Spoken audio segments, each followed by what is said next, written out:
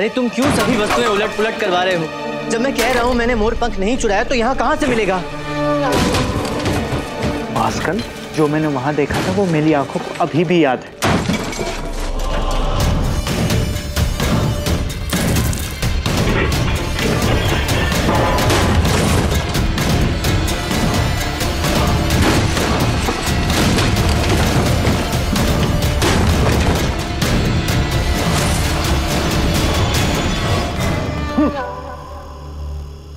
प्रत्येक कक्ष और प्रत्येक कोने में देख लिया किंतु कोई मोर पंख नहीं मिला। मेरा पंख मत लेना, मेरा पंख मत लेना। और चुप कराओ उसे। सब इसी की गलती है। इसी ने मोर पंख चुरा कर तुम्हें दिया था। मैंने साफ साफ देखा था। देखा तो मैंने भी है 20 वर्ष बाद अपनी माँ को।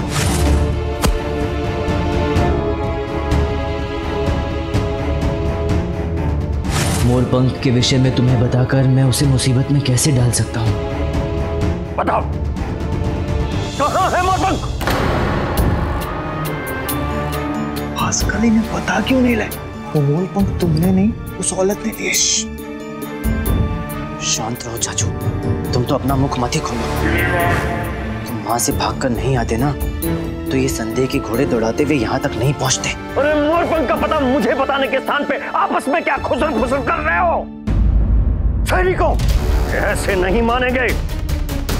ले चलो इन्हें पाताल लोक। पाताल लोक ले चलो।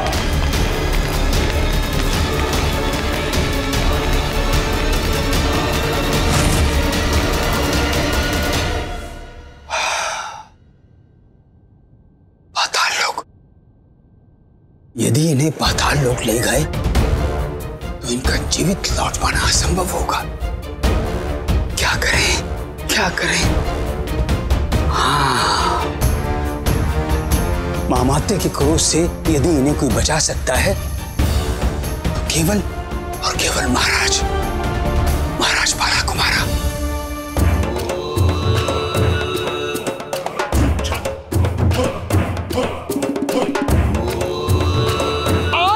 सरदार मूसक, आइए। ये सभी पास के कबीले से आए हैं आपसे मिलने। अरे विराजिए। सुनो सुनो सुनो, सरदार मूसक ने उस भेड़िए समान महामात्र के मुख में हाथ डालकर इस पवित्र अमूल्य मोर पंख को चुरा लिया है। अच्छा खासा भाग रही थी किंतु आपने मेरी राह का कांटा बनाकर इन सबको भेज दिया और ये मुझे यहाँ उठा लिया। यदि कैकला को पता चल गया कि मोर पंख मेरे पास है तो। और अब महाराज मूसक अपने पवित्र हाथों से इस मोर के पंख को देवी माँ के चरणों में समर्पित करेंगे। नो, जिसके कारण प्राण संकट में पड़े वो मोर पंख भी चला गया। आइए मूसक महाराज।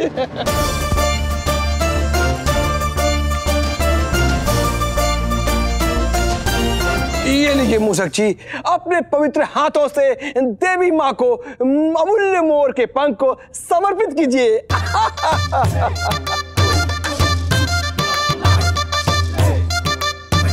जिसके लिए प्राण संकट में पड़े वो हाथ आया पर मुंह ना लगा।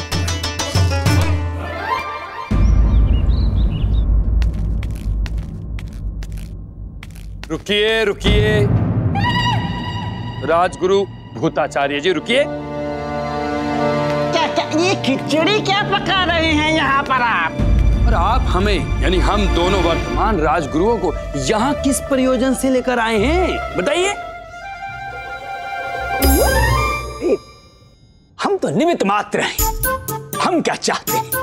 तो भगवान शिव चाहते हैं कि आप अपने कर कमलों से ये गंगा जल हाथ में लें और इसका छिड़काव कर महाराज के निवास स्थान इस महल को शुद्ध करें और भास्कर द्वारा जो उत्पन्न हुए संकट हैं वो निष्क्रिय होकर लौट जाएंगे। वो ये सब आपकी कृपा से होगा। हाँ हाँ, सब हमारी कृपा से है। लाइए। परंतु एक बात तो बताइए, ये आप किस संकट की बात कर रहे हैं? अरे भास्कर, ये भास्कर संकट नहीं तो और क्या है? देखा नहीं, सब पूर्ण उत्साह के साथ उत्सव मना रहे थे, वो आ गया और रंग में भंग डाल दिया।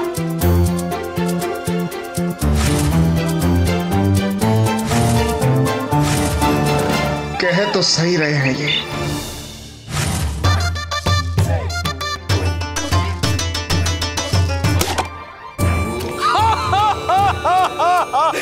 चमत्कार सरदार मूसा के अतिरिक्त और कौन कर सकता है? सरदार मूसा की, सरदार मूसा की, सरदार मूसा की। अंधविश्वास को चमत्कार का नाम देता है मूर्ख। तुझ पर तो मुझे पूर्ण विश्वास था कि परंपरा के नाम पर आज तू फिर यह गड़बड़ अवश्य करेगा। तभी तो मैंने समझदारी दिखाते हुए बचने का उपाय पूर्व ही कर लिया था।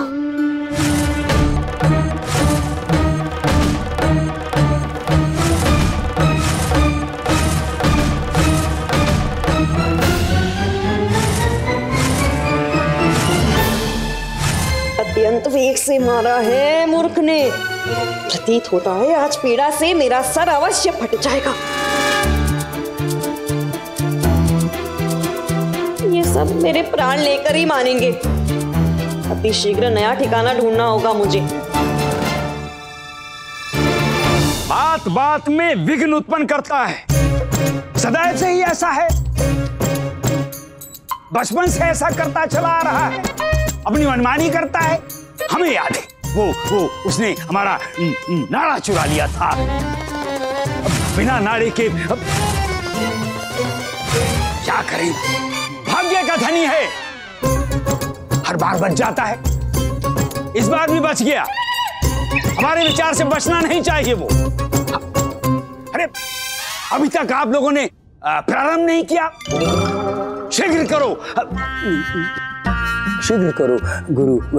हाँ, शुरू करते हैं। हाँ, ये देखिए।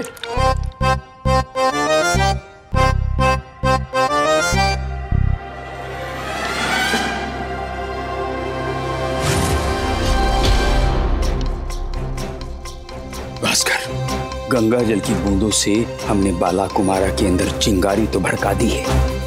बस आशा करो वो प्रज्वलित होकर ज्वाला बन जाए।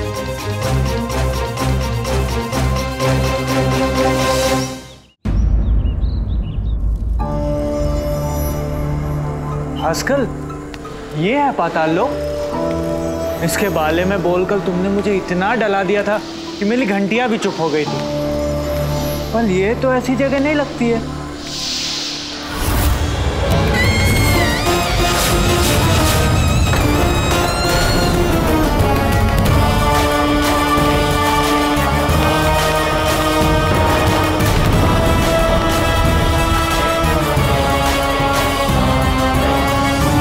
साक्षात मृत्यु सामने खड़ी है तुम्हारे, और ये टल सकती है यदि तुम हमें बता दो कि वो मोरपंख कहां छुपा रखा है। समझे या नहीं समझे? महामाते जी, मैंने पहले भी निवेदन किया था, फिर से कह रहा हूं, मुझे सचमुच ज्ञात नहीं है कि वो मोरपंख कहां है।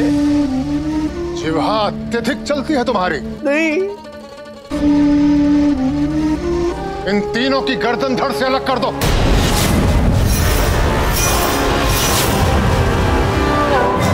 महामात्य, आप आदेश दे तो इनकी गर्दन धड़ से अलग कर दो।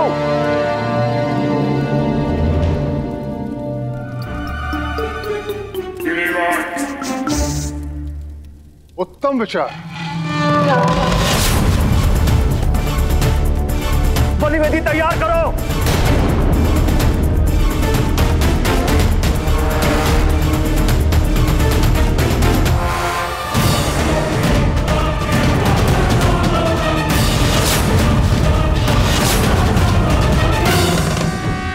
आरंभ किससे करूं? आप किस बात की प्रतीक्षा है भास्कर?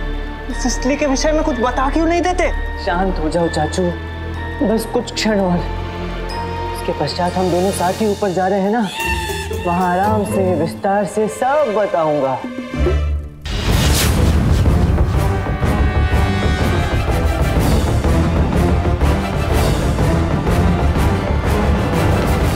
की जय।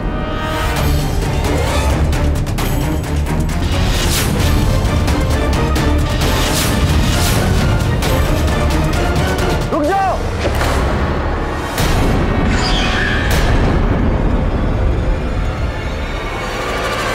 महामात्य जी, महाराज ने इन तीनों को दरबार में प्रस्तुत करने का आदेश दिया है।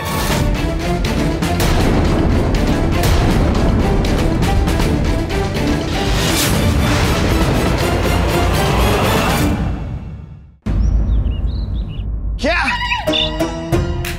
ये तोता?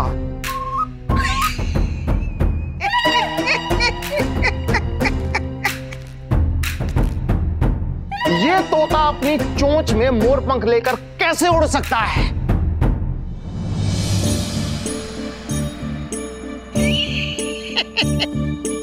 कैसे उड़ सकता है?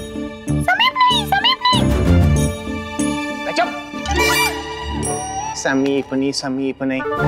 बोलो, कैसे उड़ सकता है?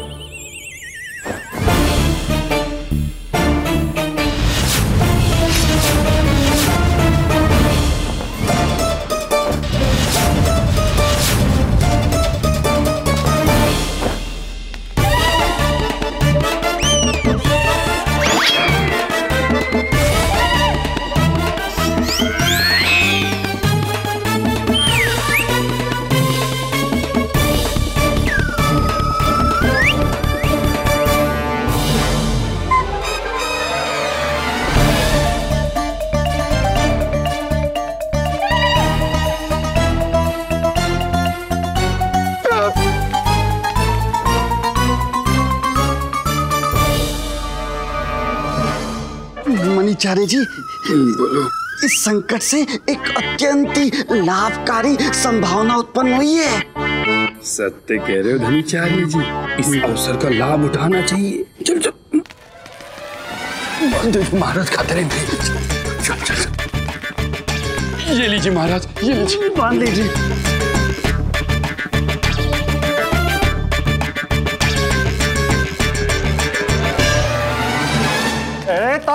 दुष्ट तोते, छोड़ दे ये महाराज के कैसे छोड़ दे।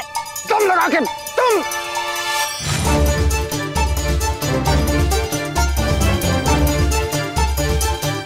अरे मूर्खों, छोड़ो, विनाश काले विपरीत बुद्धि। हम तुम्हें श्राप दे देंगे।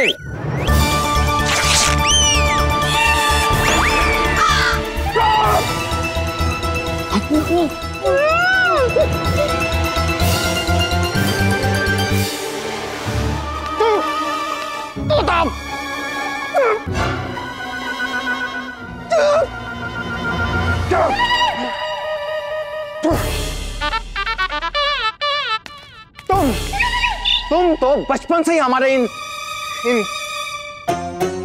केश के पीछे पड़े हुए हो, और अब तुम्हारा ये सहयोगी ये भी तुम्हारे साथ सम्मिलित हो गया है।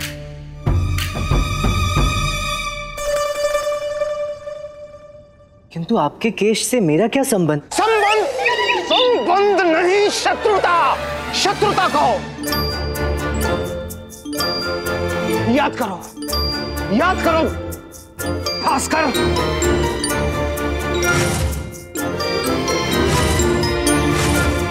मुकुट निकल क्यों नहीं रहा? मुझे नहीं लगता कि अब इस स्थान पे पुनः केस आ पाएंगे। तेरी तो ये बात है जिसके कारण मुझे हर बार दरबार से बाहर फेंकवाया है इसने। बालपन की बात आपको अभी तक स्मरण है। विश्वास कीजिए, मेरे हृदय में आपके प्रति कभी कोई दुर्भावना नहीं थी और ना ही है।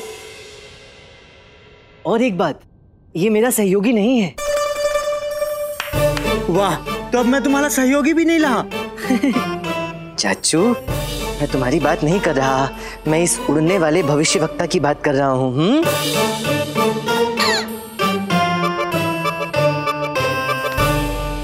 एक बात कहें, तुम में कोई भी गुण अच्छा नहीं है, परंतु तुम्हारे केश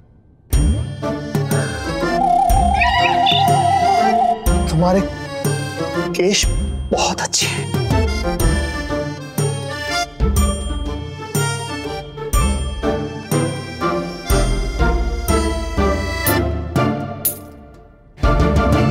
क्या लगाते हो? अब जब आप बाल की खाल निकाल ही रहे हैं तो बता देता हूँ। शिकाकाई की जड़ी बूटियां और बादाम का तेल आप भी लगाया कीजिए। ओह, बादाम।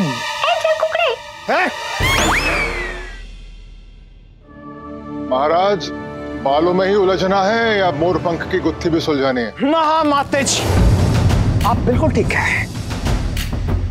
हमने मोरपंख उन पुर्तगालियों को बेच दिया था और उसका चोरी होना ये हमारे लिए अत्यधिक अपमान की बात है।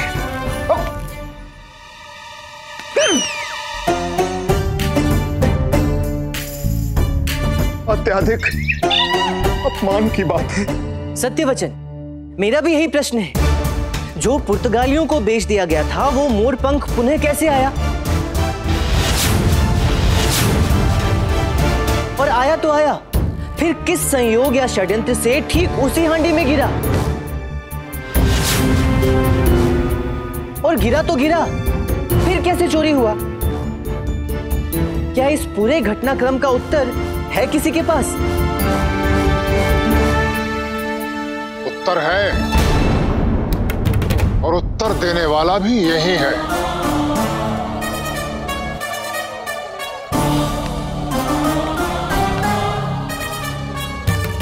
उत्तर दो पंडित। हम सब जानना चाहते हैं कि मोरपंख चोरी कैसे हुआ, वापस कैसे आया और अब कहां है?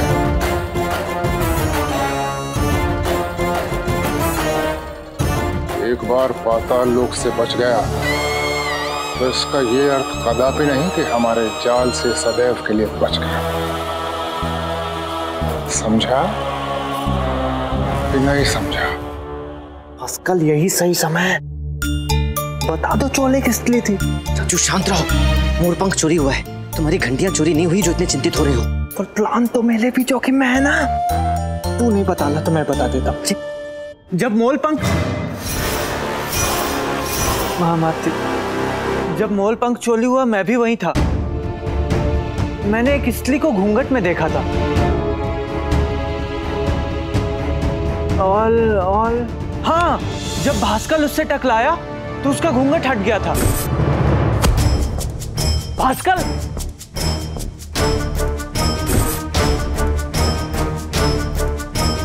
यद्यपि मैं उसका चेहरा तो नहीं देख पाया, लेकिन हाँ ये स्पष्ट है कि वो एक स्त्री थी। ये क्या अनर्थ कर दिया चाचू? तुम जानते हो इसका परिणाम। यदि कैकाला के हाथ शारदा तक पहुंच गए तो हे ईश्वर।